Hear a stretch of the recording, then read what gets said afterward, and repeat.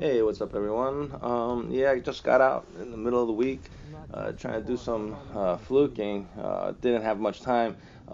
Been pretty preoccupied with other things, even during the weekend. So, decided to come out at night. No keepers for me from shore this past month, so I am in a funk.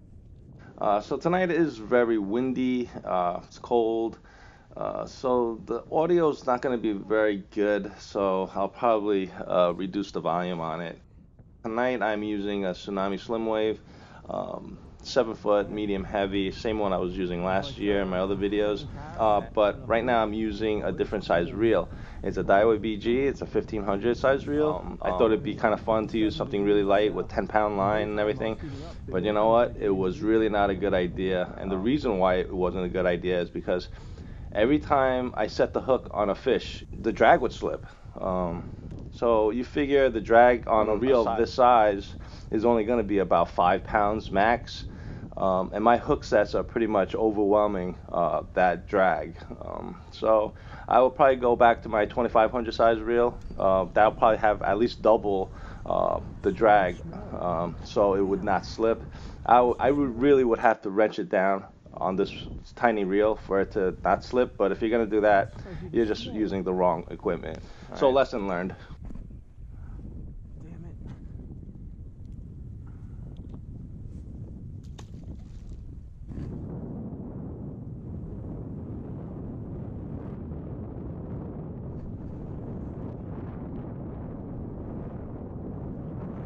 He was right in that dark patch.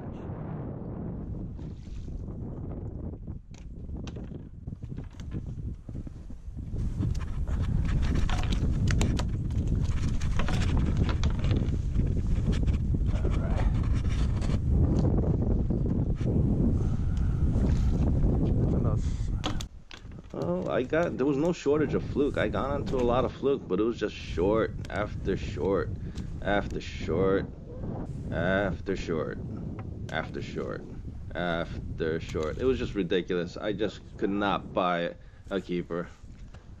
And again, a lot of those Fluke are feeding on those grass shrimps. That's why I carry gulp shrimp almost every time I go out.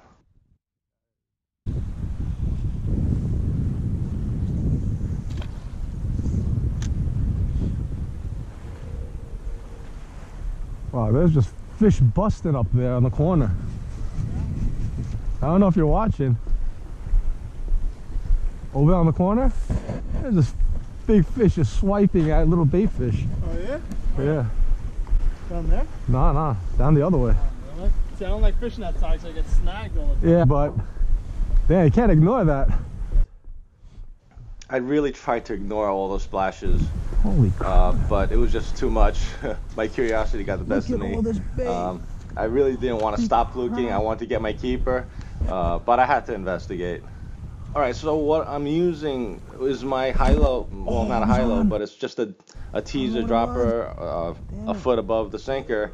That's all I have. I didn't bring any lures. I didn't bring anything. That's all I have, just my fluking setup. So I'm just casting it out there, retrieving it slowly, and hoping for the best. I have been getting some hits on it, but it was just, for some reason, it was just not taking. And later on, I'll know why. But I felt so helpless because this is all I have. I just have that gulp shrimp on with that sinker. It was on again. It was kind of frustrating, but after a while of failed attempts, I decided to take the sinker off because I figure, you know, the tip of that rod is pretty light, and I have 10-pound braid on, so I decided to just cast it with just the shrimp on. Just the way the rig is set up, I just took the sinker off and I just casted out that shrimp and let it suspend in the water. So it gave it a ultra slow presentation. I think a lot of people had nights where there's just fish busting up all over the place. You try to give them something to take it, but there's just no takers. That's just the most frustrating feeling.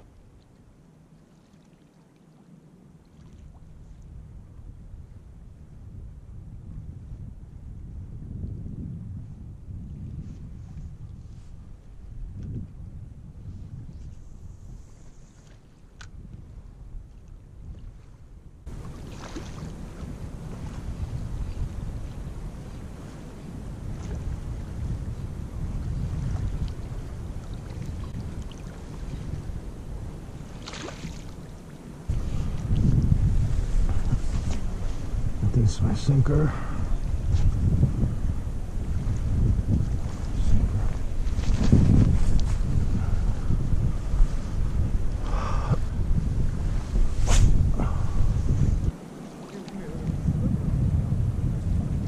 I'm gonna be a little discouraged with this first catch, but I kept on going because I seen a much bigger fish swiping at the bait fish. Oh, it's fucking shad.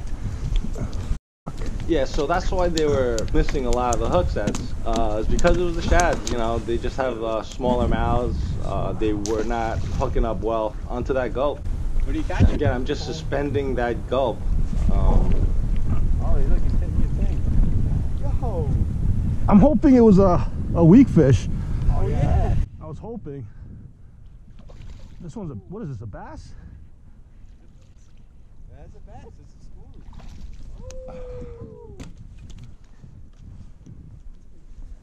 Catching stuff all night? Yeah, that's pretty cool. Alright. That's like the smallest one I've ever seen. Yeah, I caught smaller, unfortunately. Oh, pretty good. Nice bass.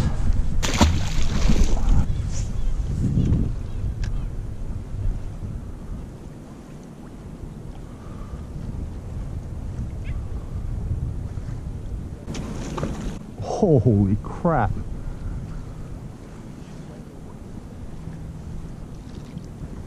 Oh, took it. I saw him take that one. I think I set the hook before he even actually had it in his mouth, but I got lucky with that. Come on. Yeah. And remember, I do have 10-pound line on, and this thing is almost a keeper-sized bass. So Come on, boy. Come on, boy. you'd be surprised how strong All right, these boy. braids are. All right. Easy off. Easy off. Let's get you back. Today that I caught in my life. I never have this luck over here. All right, so bass and shad.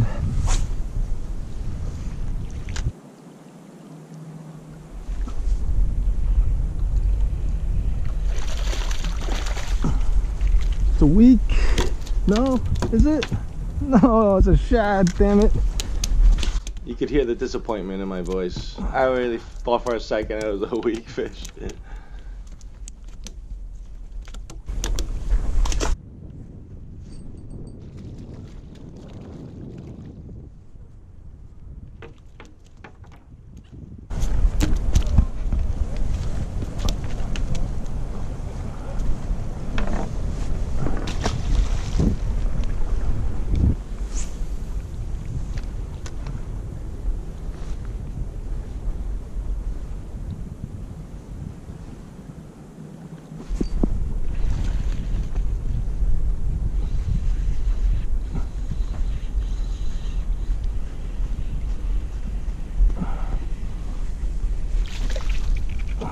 Little baby striper. Oh, look at you, baby.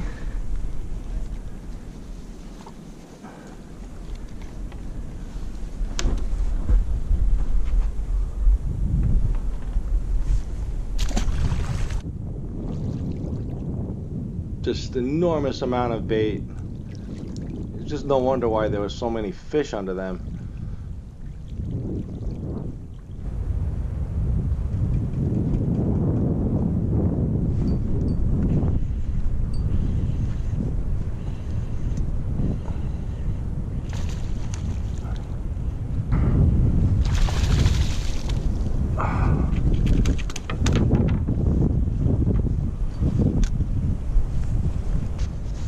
He ain't 19.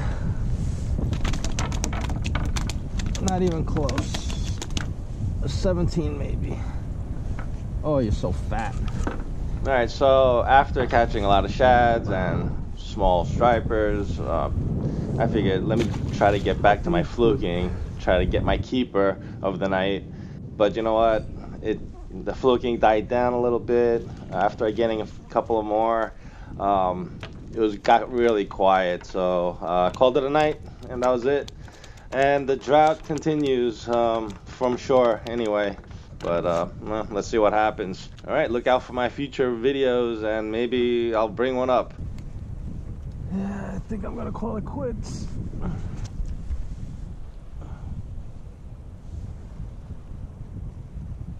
I don't know what kind of fish that is. Silverside. I don't know.